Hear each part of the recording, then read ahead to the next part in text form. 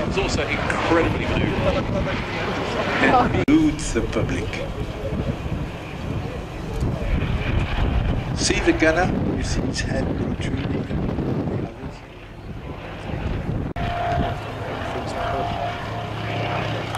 Of course, there are other times when young men have to take these out over vast expanses of frozen sea, find escort to Norwegian convoys going out the right time decision.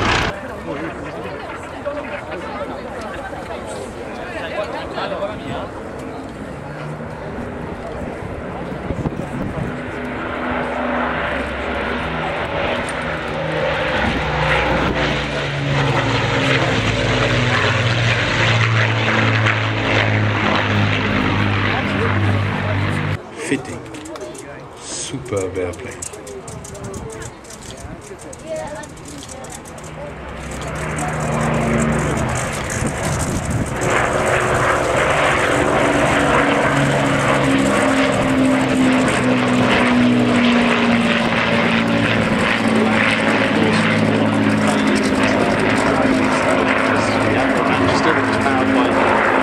Rolls-Royce Vulture engines that were so problematic they kept failing. Unfortunately, if one failed, the other one could only be guaranteed to get you to the scene of the crash.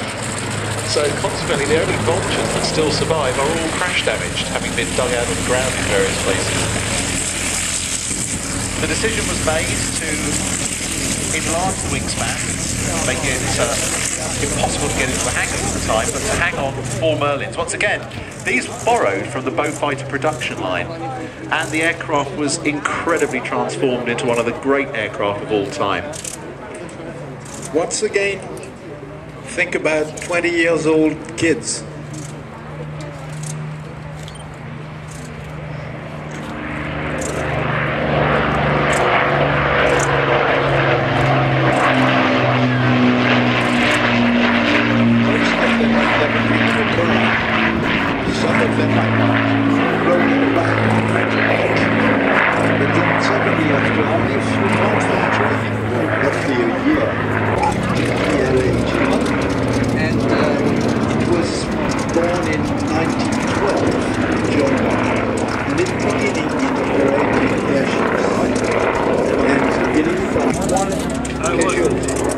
One passenger probably was so enthusiastic.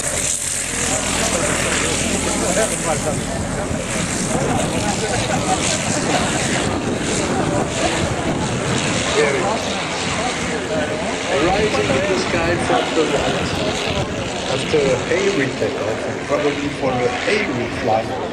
In the wind we have this afternoon, because it's a bit bumpy for big machines, but when you go up in the sky with this, the Dreidecker, the triplane Fokker aviation.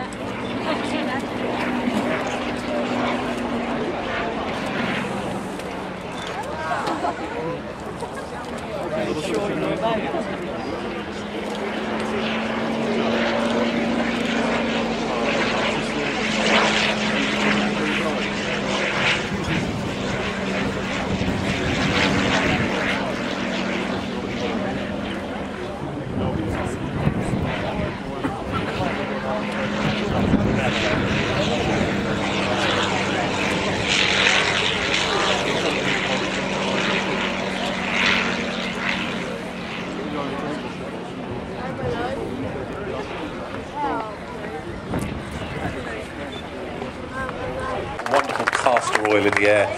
There are some smells which are just absolutely superb.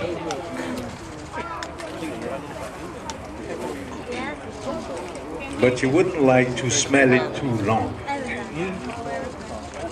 Coming from the left, during the 30s, air travel was becoming a reality.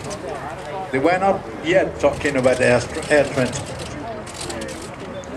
People were traveling by air, 15 or 18 at a time, in these big machines, flying at today's highway speeds. not much faster. And well, Germans people, because it was quite expensive, would take them nearly a week to go from Frankfurt to Peking. They were flying during daytime. At night they were sleeping in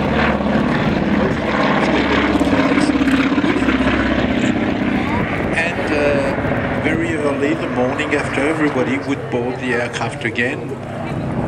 The aircraft having been refueled and cleaned up during the night and maintained during the night. And they would start again for 8 to 10 hours.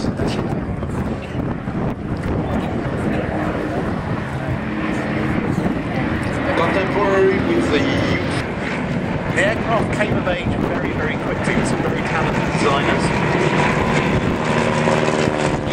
France made aircraft prior to World War I. And then Newport 11, known as the Babe, was powered by an 80 horsepower Lerone engine. It was known as the Sesquiplane with a much narrower chord lower wing.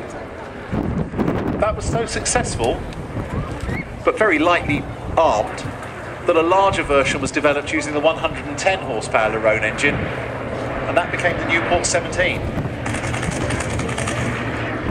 Today in front of us we have a Newport 17 currently being attacked by the parts of it.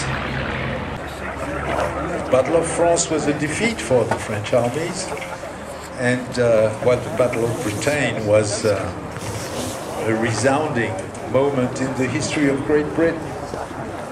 But nevertheless, during 1940, the Battle of Pilots, French fighter pilots flying this, the Morane 406.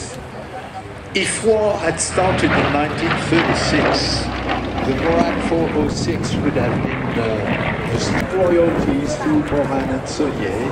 Even in 1946, Morane and Saulnier, the designer of this aircraft, were paid royalties by Hopper, Spring, and all the American manufacturers, because the sliding canopy was their invention and was the Morane 406 designed in 1946.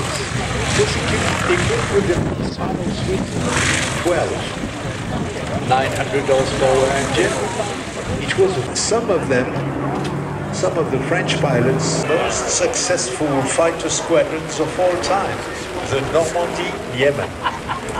The name of the squadron given to this volunteer squadron was Normandy. That was a tradition in the French, Free French, saying that all the squadrons had to be christened after a province of France. And so based in Russia. The Normandy pilots, at low altitude, these were deadly machines against the Messerschmitts on the Falklands. And of course, when going up above, let's say 10,000, 12,000 feet, the yaks weren't good anymore. But on the eastern front, I think I love these.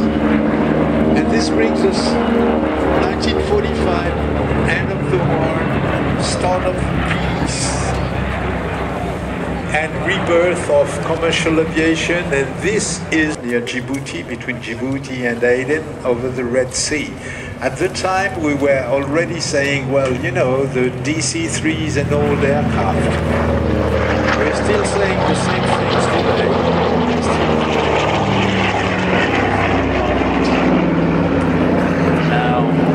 I have to say, this is an unashamed hint. That is one aeroplane I would absolutely dearly love to fly. It's easy. Come with me. It's easy when you fly one. But when you get high-speed pass, 170 miles per hour at least. Tailwind, of course. Well, once you get the trick of flying the DC-3, it becomes very smooth, becomes a delight to fly, very precise aircraft. You can land one in well, 1200 feet if you know how to do it without using the brakes. But of course you have to, well, you have to work at it. And in fact, it's in the vieille. Managed to reduce. It was one of the it was one of the aircraft that won the war. Isn't that beautiful?